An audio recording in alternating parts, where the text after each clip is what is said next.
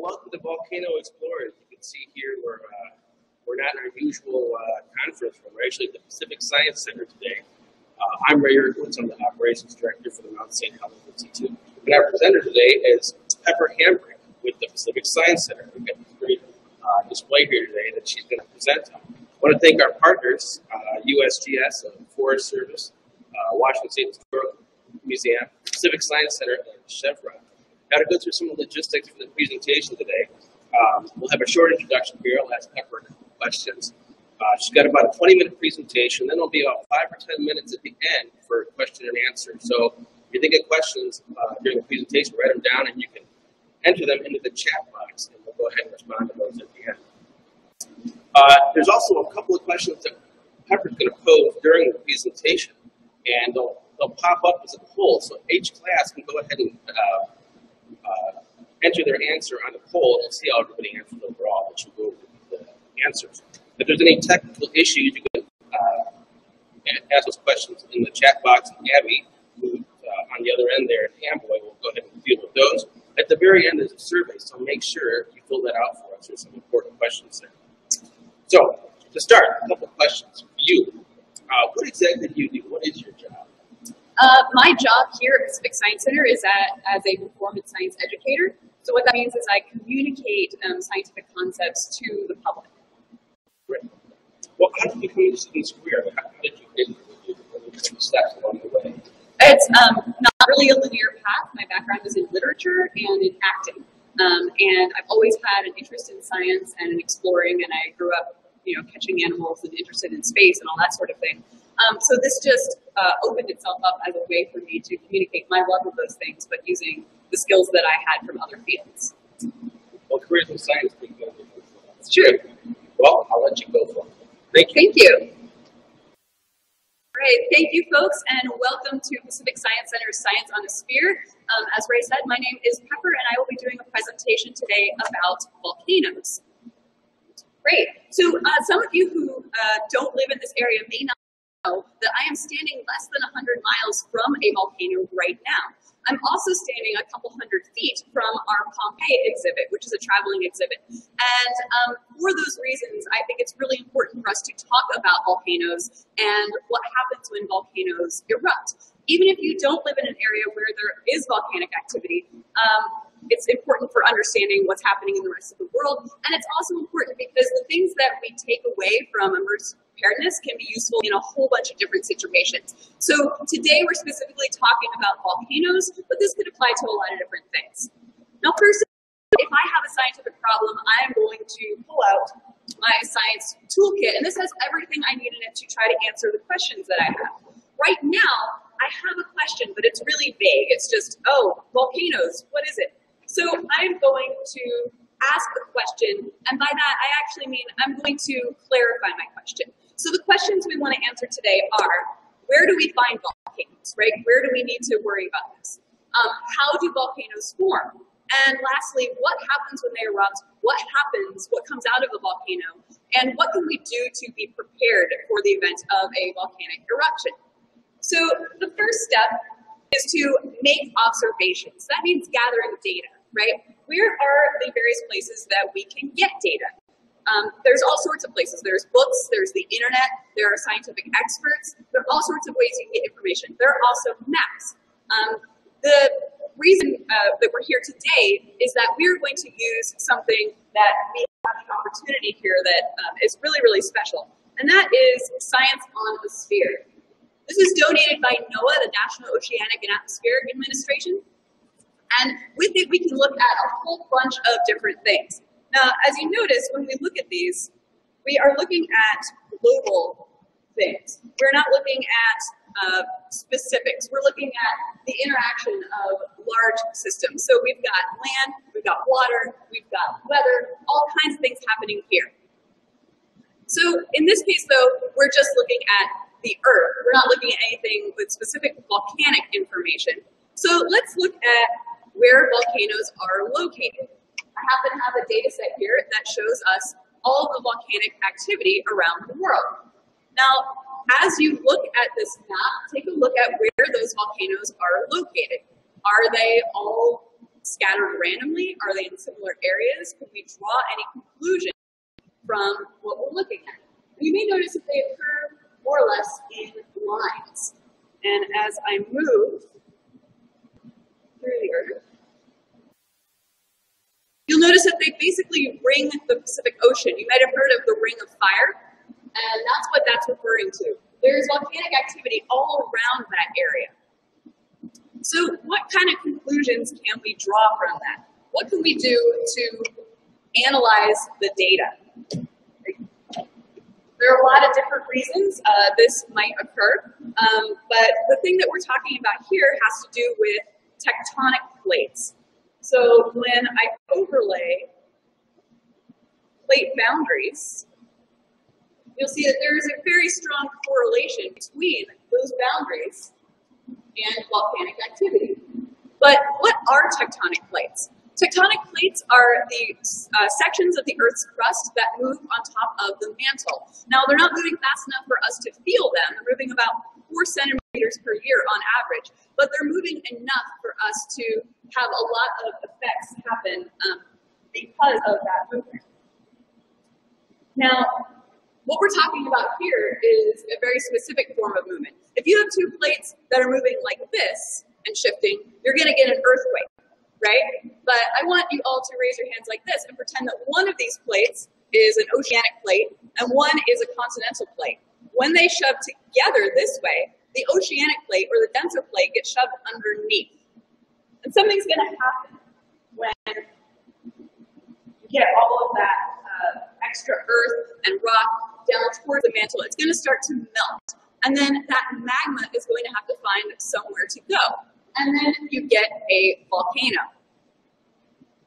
Now, just to go back to where those areas are found, take a look at those volcanic locations again.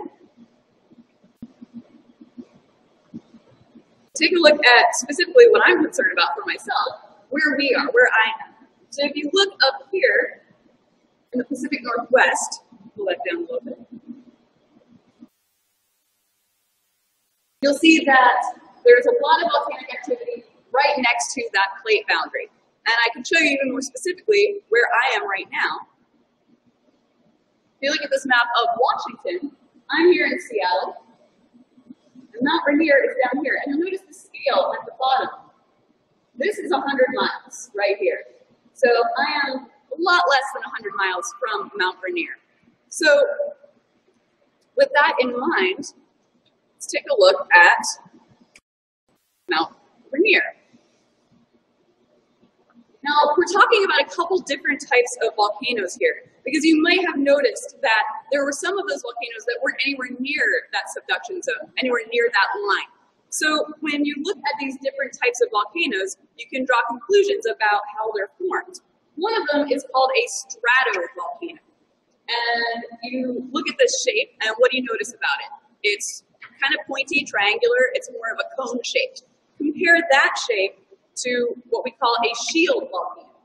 It's a lot lower, and it has a very, very different shape. So when we're looking at that, what accounts for the difference between those? There are a lot of different factors that can affect geologic features, and erosion is one. There's different kinds of actions. But right here, we're talking about something else. We're talking about something called viscosity.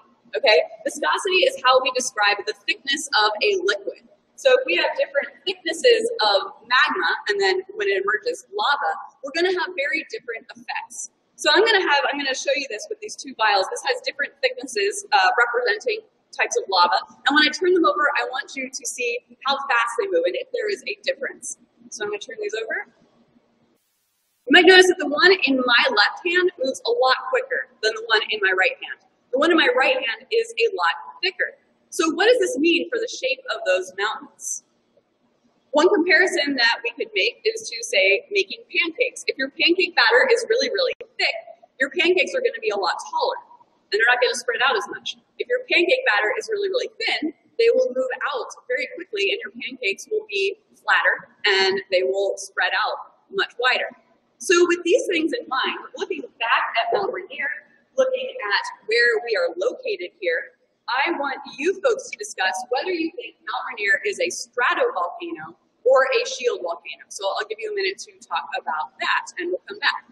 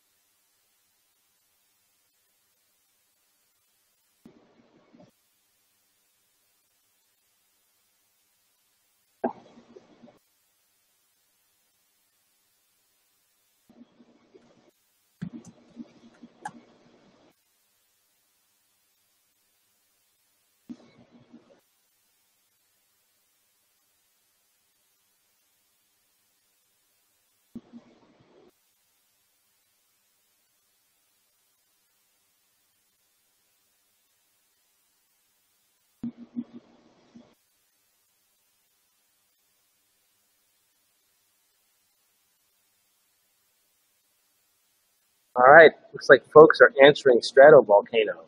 Great. So Ray just told me that folks are answering stratovolcano, which is exactly right. We here in the Pacific Northwest are on a subduction zone. This is a fairly conical-shaped mountain, and we do have that type of volcano here. Now, the reason why the magma there is thicker is because it's mixing with all of the other things under the earth on its way up. So when it emerges, you're going to have this type of flow. Someplace like Hawaii, you have a hot spot. You don't have all of that extra mixing in. So that lava is a lot thinner, a lot less viscous. And then that's how we get those lava flows that flow out quickly and create islands for us. So perfect. Thank you for answering that. So we're comparing Mount Rainier today to Vesuvius just because it's a lot of things. We hear a lot about Pompeii, we hear a lot about Vesuvius. We also don't know a whole lot about Rainier erupting, at least in recent memory. So when we look at something like Mount Vesuvius, we can try to draw some comparisons between them. So here is a picture of Mount Vesuvius. Again, the shape of this mountain could be for several different reasons. So in order to find out what type of volcano Vesuvius is, we are going to have to look again at those locations. Is Vesuvius on a subduction zone? So I'm going to show you where we are looking here, and I want you to tell me whether we have a subduction zone or not. So I'm going to move over to Italy.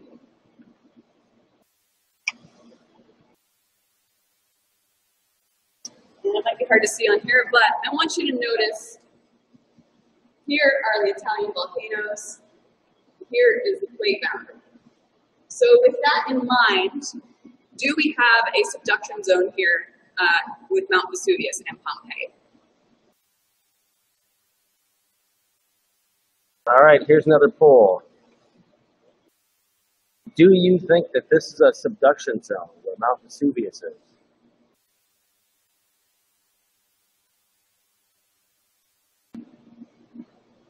Where was it again on there? It is right here. Aha, okay.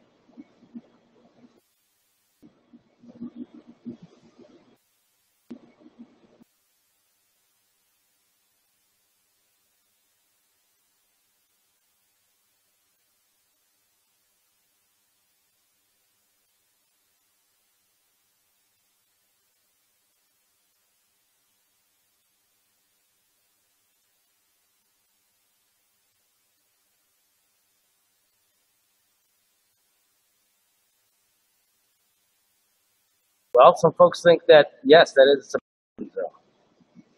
Great. If you did answer that it is a subduction zone, you are also correct. Now, it looks a little bit different from our subduction zone over here. And this is because you have the African plate moving underneath the Eurasian plate. So it's a similar mechanism, but the composition of that Earth is going to be different, and different effects are going to come to light. So let's compare them a little further. I have a comparison here of Mount Rainier next to Mount Vesuvius, an aerial view. Now, it might be difficult to see these pictures from where you are, but let's look. What's the most obvious thing you can see here? The most obvious thing I see here is that there's a lot of light on Mount Rainier. And if you've ever seen Mount Rainier, you'll know that it is covered in snow and glaciers all year round. Now, this is going to create a very different effect in the event of a volcanic eruption. When a volcano erupts, that lava is going to mix with that snow and ice and dirt. And it's going to create something very different from a lava flow. And that is called a lahar. That's a word I didn't know until I moved out here. And so while lava flows can go for several square miles, a lahar is going to move further and faster than a lava flow. So that's something that we're concerned about here in the Pacific Northwest. And I have a video of that lahar, one of these lahars that I want to show you. So take a look at this.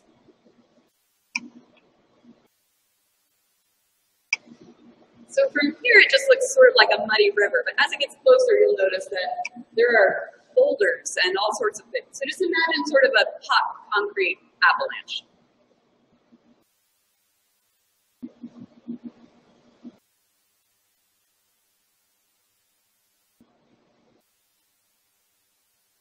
Yeah, that's probably something you don't want to be in the way of, which is why if you see one of these signs nearby, if you live near one or you're vacationing, you might want to notice which way the arrows are pointing. This is a volcano evacuation route sign. And so in the event of an eruption or a lahar or something else, you would want to find one of these so that you could figure out where safe places are to go. Great. So that's something we're worried about here, but let's go back to Rainier and Vesuvius. And I have some good news for us here in the Pacific Northwest. One of the other things I noticed from these images is that Mount Vesuvius is surrounded by city. This is Naples. Pompeii is actually even closer than Naples to Vesuvius. So when you look at Mount Rainier, while there are people there, it is not an urban environment. And so that is a very different situation for us as opposed to some other places. So every volcano is different, and so the conclusions that we draw about them have to be modified because of that. Now, like I said, Mount Rainier has not erupted in anyone's lifetime here, so we have to look at other areas again to draw comparisons. There's one thing we haven't talked about that comes out of volcanoes, and that is volcanic ash. I have a jar of it here. And so, since we don't know exactly what will happen when Rainier erupts, we might find other models to look at. Today, we're going to look at an eruption in Iceland. So if you speak Icelandic, I'm very sorry, but I'm going to do my best to pronounce this. This is Eyjafjallajökull. It is a volcano that erupted in 2010, and it had a very significant effect on its surroundings due to the ash cloud. So this is a model of that ash cloud, and I'm going to hit play, and we're going to look at where that ash goes. Hopefully you'll be able to see it. We're playing.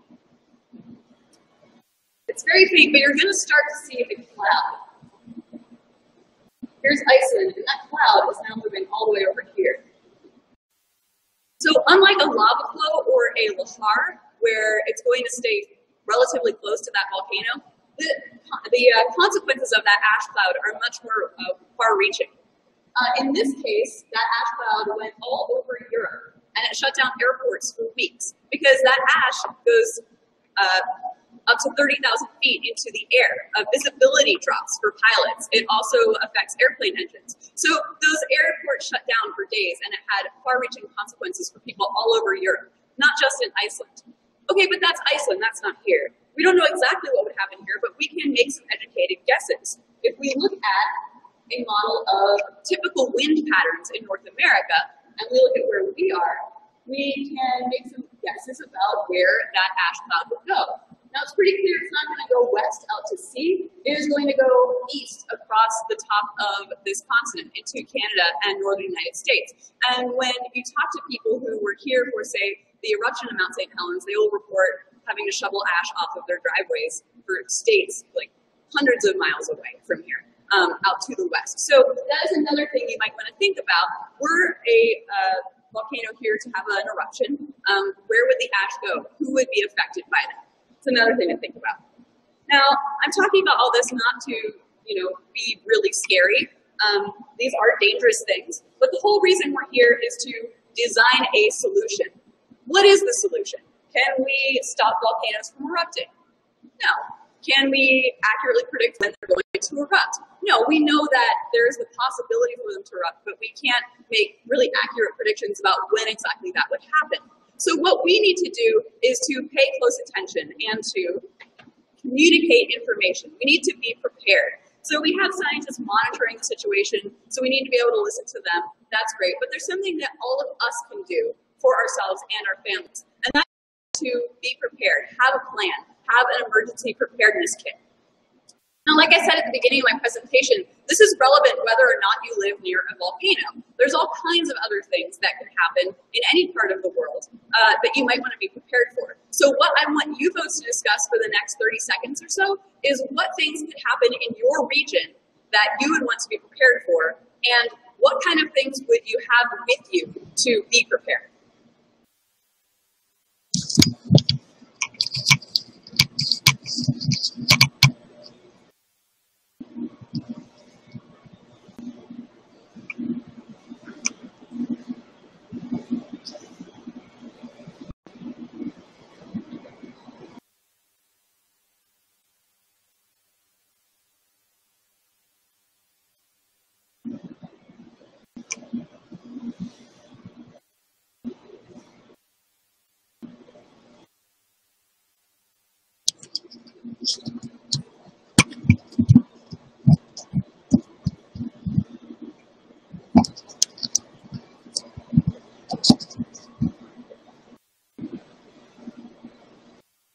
All right, welcome back.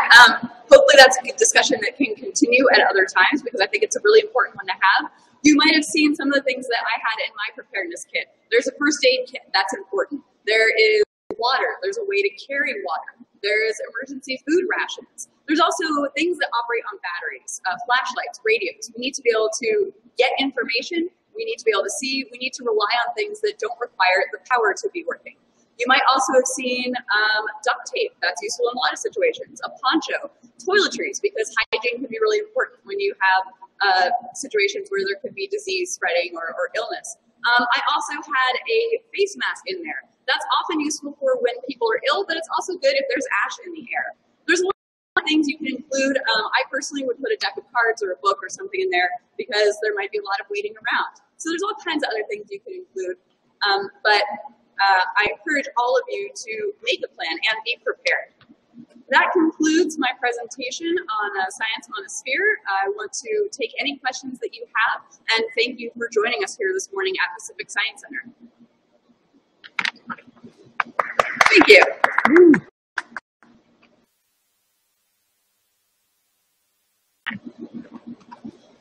Let's see. So if you got any questions, go ahead and type them in the chat box there.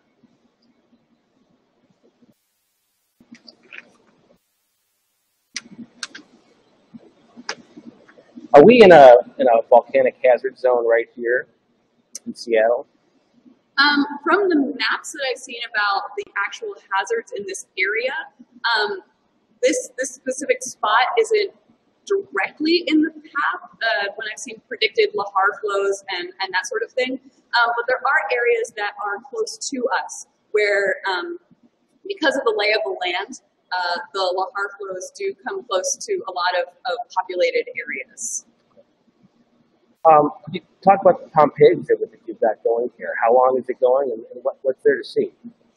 Well, right now we are the last stop on the American tour of the Pompeii exhibit. So it has a lot of artifacts from Pompeii, and it runs here through Memorial Day.